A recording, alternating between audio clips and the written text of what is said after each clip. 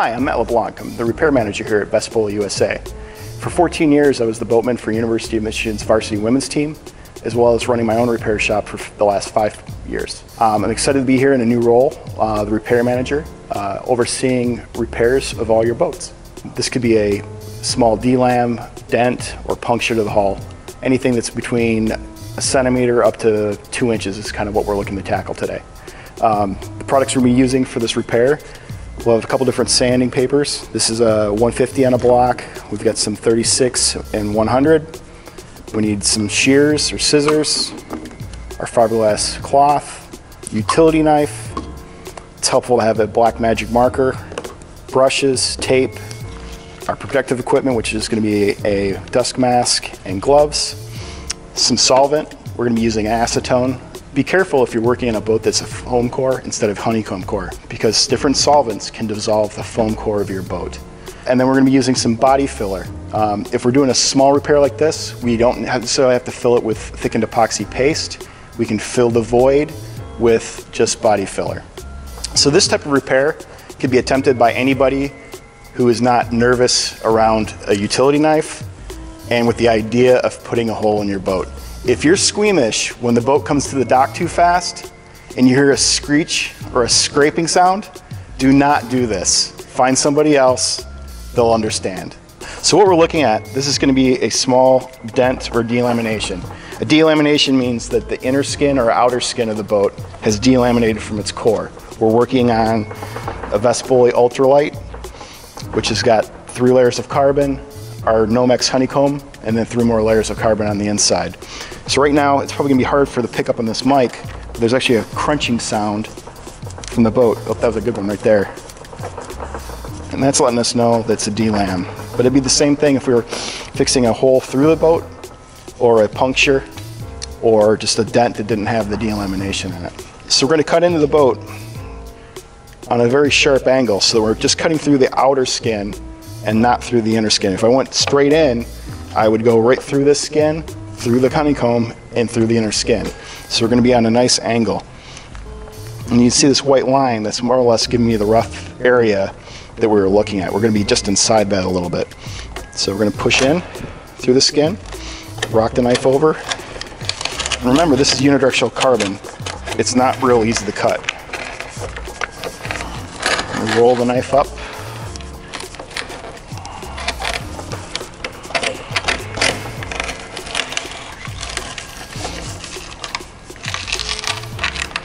And there we have it.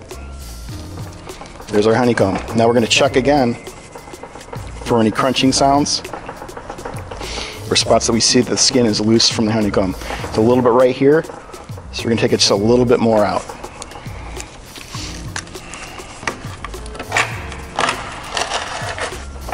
Okay, now it's nice and firm.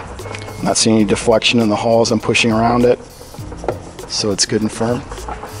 Okay, so our next step, we're going to use our most aggressive sandpaper. This is a 36 grit, but you could easily use 80 grit. That'd be a lot more common for you to have around the boathouse. So what we're going to do is we're going to take the paint away and the primer away for about a centimeter all the way around our repair, so that we can have a nice good surface to bond our fiberglass or carbon patch, if we're using that, back to the skin of the boat. So we're not bonding it to the paint or the primer or any body filler that's already in place in the boat. And we're going to make sure we have a sanding block that's bigger than our repair, just so as we're getting to more towards the finished product, we can get a nice beveled edge and shape to the boat.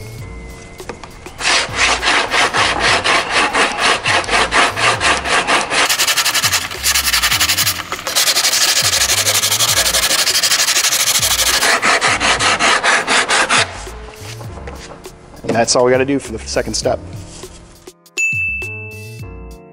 Since we're in the shop, we have compressed air. We're going to use compressed air to blow out the carbon dust and paint out of our repair. You could easily do this just with, or a vacuum cleaner if you're in the shop and don't have access to it. Now we're going to clean the area around our repair with a little bit of our solvent. Once again, we're using acetone, which is basically industrial nail polish. Okay. We're doing this to get rid of any contaminants that might be in the repair. This boat was rode in salt water, so you never know what you're going to run into. But as long as it's good and clean, we're going to be able to get a good bond when we put our laminate on it later on. Now we're going to mask off around the area.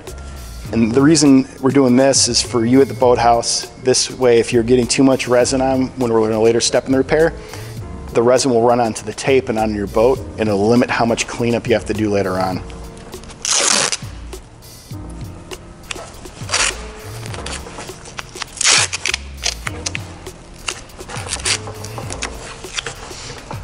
So roughly we have a golf ball of our body filler, and to that we're going to add a pea of our hardener. Okay, and you can mix it with more hardener, which will set up quicker, or less, but don't go too much less than that, otherwise it will never harden on you. Okay. Once again, because this is such a small repair, we can fill it with body filler and then move on to the next step. You could, of course, do it with thickened epoxy paste, which we'll cover later on. But then you'd have to wait on the dry time of the epoxy, which would be approximately 12 hours. So we're mixing this to get a nice uniform color. We're using a lightweight body filler. It has less talc in it. It's more of a premium grade filler. You can do this with Bondo, but the problem with Bondo brand is that they tend to have a lot of talc in it. Talc absorbs water, and we row in what? Water. So it's not the best thing to put into your repair.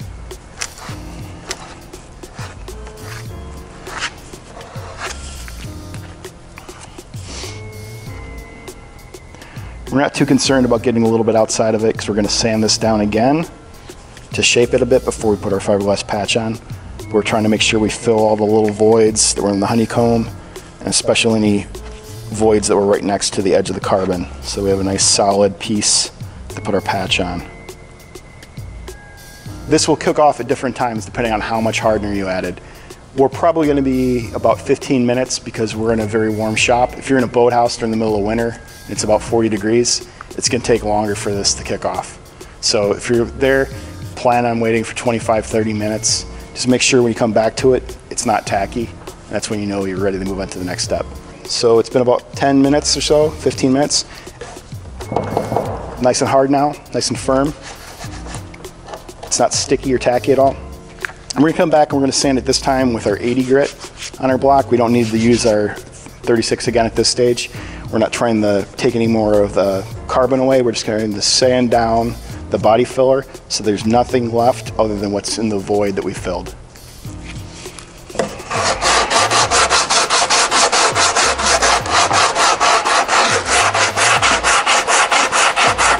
You can see how quickly this is coming off because we put it on nice and smooth, not too thick.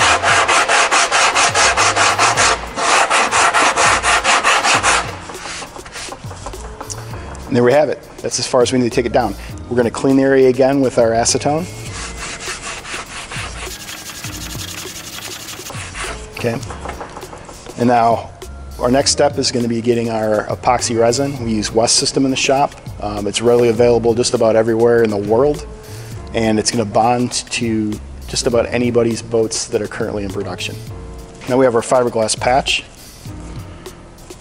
and to make this easier, what we do is we're going to trace out the area around our repair all the way out to where it's back onto just barely on that paint with a magic marker, and then we're going to cut that shape out so that we have less patch to sand. If I was doing this in the shop, we would just put the whole patch on, and then once it dries, I would come back with my power sander and sand it all the way. But because we're doing this and showing how to do this at the boathouse, we're going to minimize how much hand sanding we're going to have to do, so we're not spending the entire weekend at the boathouse. If you're doing this in a white hull, it's a lot easier to see the outline, but the camera probably can't pick it up, but I can see the outline of the repair through the glass.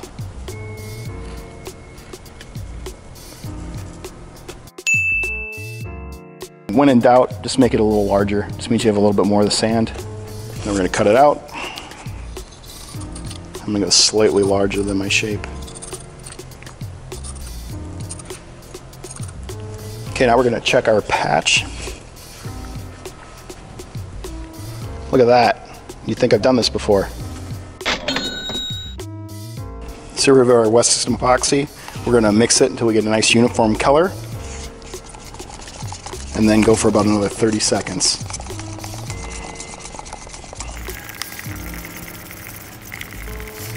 This is a small repair. We're going to use a 1-inch, just disposable, cheap brush.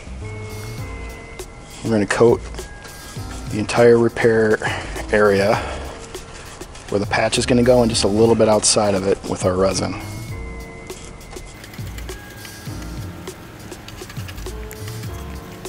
Now we're going to put our patch on. And with a fairly dry brush right now, we're just going to kind of stipple it in place. We're pushing that resin that's behind the patch through the glass cloth. It'd be the same process if we're using carbon fiber or Kevlar. For small patches, we're using a 10-ounce fiberglass. That's plenty. If you're using a thinner, like 6-ounce glass, you'd want to use 2 layers. Looking for any drips. Don't see any. And that's all we have to do. Now this would have to cure, depending on the time and temperature and humidity, for 12 hours or so. Because we have access to it, we're going to use a layer of resin control fabric to give us an even smoother finish to our fiberglass. This isn't a required step, but if you have access to it, why wouldn't you use it? So, very similar to the fiberglass itself, we're just going to put it right over the boat. And we're just going to stipple it in with a little bit more resin. And this will also eliminate any drips from the resin as it dries. If you ever get a little drip of resin anywhere you don't want it, like I just did over on this side, we're just going to take a piece of our fiberglass cloth, blot it up. It'll pick it up better than any paper towel. Okay, so it's the next day. Our repair is hardened overnight. Now look at our repair here. We've got our resin just coming out just a little bit past the part where we took the paint off, and our glass is all the way right out to that edge. And what we're going to do is we're going to sand it down, so we're going to eliminate that glass that's right around the outside of the repair, leaving just the patch over the bare carbon. To do this, we're going to use either our 80 or 100 grit. I've got a little bit of 36 grit. I'm going to try it with that first, but it's probably going to be a little bit too much. So if you're doing this for the first time, go with the higher grit, just so you don't take away too much.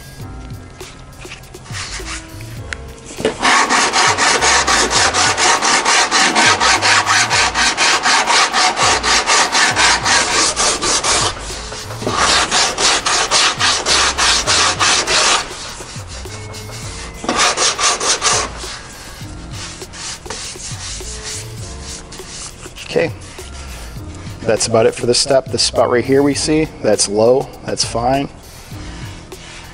We're good all the way around. We're going to clean our boat again, and then we're going to add another layer of filler, and this is going to be to help start smoothing out the whole repair. So we're going to clean up our repair now, get it ready for our first finish coat of body filler. We're taking away and shaping the entire repair. Now we're going to use our body filler again. And this time we're going to cover up the entire repair and the areas around it because we're starting to shape it. So if a repair is like the width of the spatula, we're going to go that on either side and around it to help blend in and fair end this repair.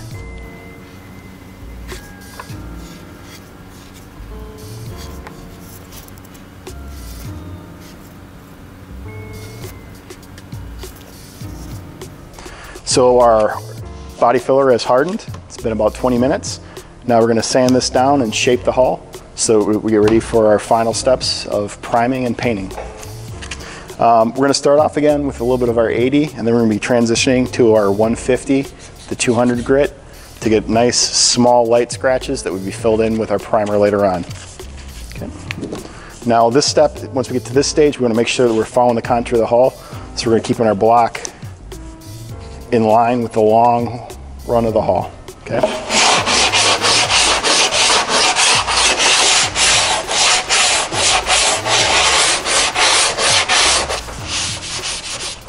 Switch over to our finer grit, our 150. And every time we switch to a different grit, it's going to leave smaller and smaller and smaller scratches to the point we get where the primer will fill in the scratches.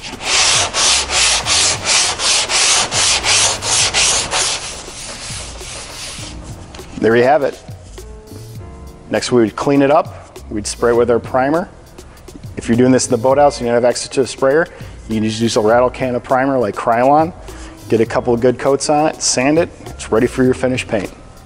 Thanks for tuning in. We'll continue this series with more updates soon.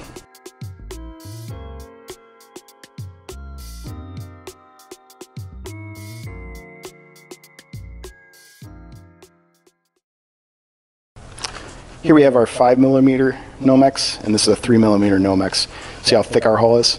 Some of our competition actually builds their entire hull out of this thinner Nomex, which can cause problems because it's less thickness, so you don't get as much rigidity to the hull, and it's much easier to crack. So if you hit something, you can get a long crack running through the hull much easier than a thicker hull. I haven't seen too many boat builders out there that use this. I've been doing this for 20 years. And last time I tried the count, I got up to 26 different brands of boats I've pulled apart and worked on over the years. So there's probably a few more out there, but not too many.